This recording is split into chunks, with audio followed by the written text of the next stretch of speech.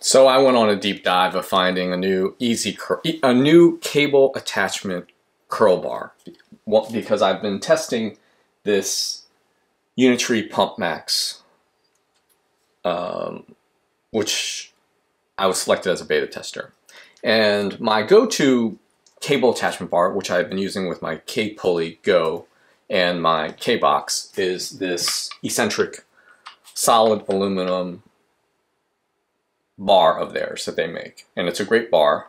It's padded, not knurled at all. But I like it because it's lightweight. And weight of the bar and the bend of the bar were two of my primary concerns. And then the third one was price. And, well, technically fourth requirement was the ability to return it if it wasn't to my satisfaction. So my baseline was this curl bar, or bar, as the eccentric bar. And why lightweight is important is I found, after reading about the Beyond Voltra Smart Gym, electronic gym, which is the Mac Daddy of all smart gyms right now as far as this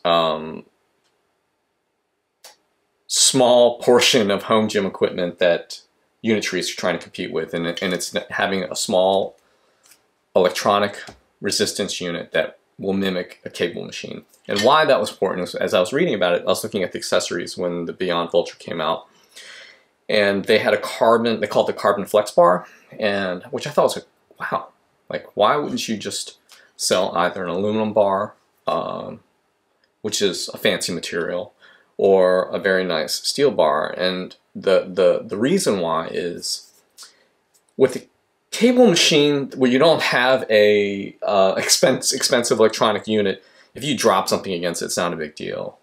But if you drop something heavy on a flywheel, which has to rotate at a certain amount of speed, it could throw it out of balance. And if you hit an electronic unit that's made of plastic and glass and all kinds of things, it'll shatter or crack.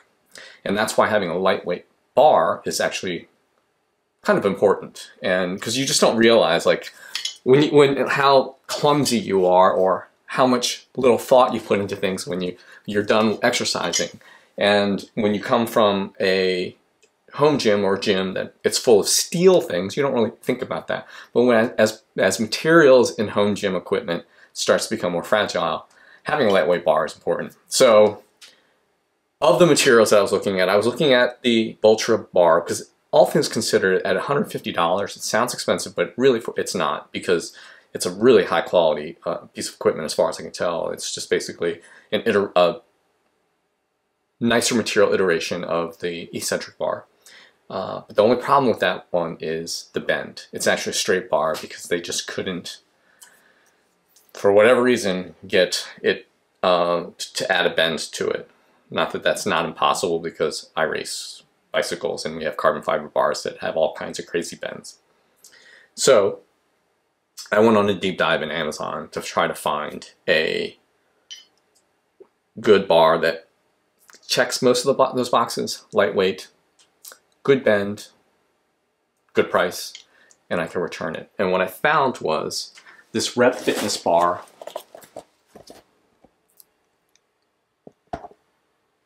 It's their Easy Curl. What do they call this? Is there a full name for this?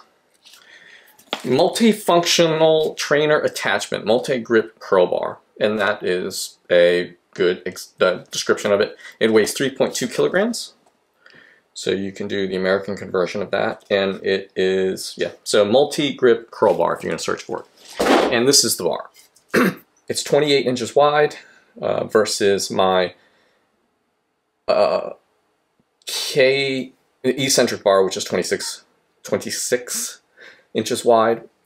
So what I like is the bend of this bar, because it has your traditional easy curl bend, but it also cants back up, and the other bars want to point down. And the body solid bar was the other one I was looking at. That was made of solid aluminum, which would have checked the box of the lightweightness, but the bend isn't ideal, and it continues to go straight down as opposed to bend up this way. And that is a problem when you're trying to do a pull down this way, and the bar apparently wants to spin up this way, and it's awkward because it makes your pinkies go high because the bar continues this way. So that one immediately was struck from the list, even though it checked the box of being cheap, lightweight, and returnable. So this is the one I stuck with. It is heavy, 3.2 kilograms.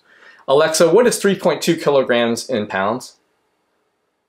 3.2 kilograms is about 7 pounds 1 ounce. 7 pounds 1 ounce. Not too bad. But it's definitely solid. The knurling is great on it. I like it. It's comfortable, but it's still grippy. You just have to be more mindful of laying it down. So that's the only downside of this. And I'm going to show you some of the exercises I use with it. Pretty standard. But it's a good bar. I don't know how well the bushing is going to hold up over time. I don't use this constantly, but that is something to consider. But given the price of it, I think it was definitely under 50 bucks. It's worth it. Worst case, I'd spray some dry lube, silicone dry lube here, which worked wonders with this eccentric bar.